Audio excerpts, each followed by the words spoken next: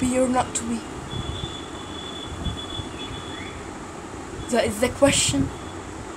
It is nobler in the mind to suffer slings than ours, outrageous fortune, or to take arms against the sea of troubles, and by pausing in them to die. Sleep no more. By sleep to sail and the heartbreak and the thousand natural chop that flesh is there to. This consummation devoutly to be wished. To die. To sleep. To sleep a chance to dream. Either they're up. For that sleep, that's what dreams may come and have shuffled off this mortal coil, must give us pause. There is respect.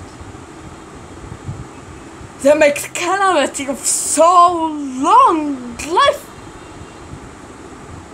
For who would bear the obsessed calls of time? The oppression's wrong.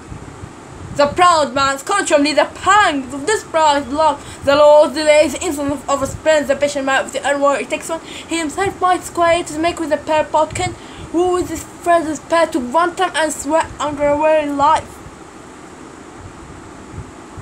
But for the dread of something after death. The undiscovered country from whose ball no traveller returns.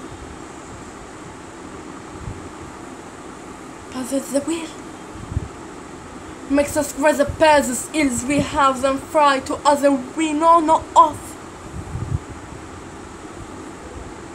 This conscience does make cowards of us all. With this native view of resolution is cycled all with a pair cast of stout. The presses of great pitch and moment in this regard the currents turn awry and lose the name of action.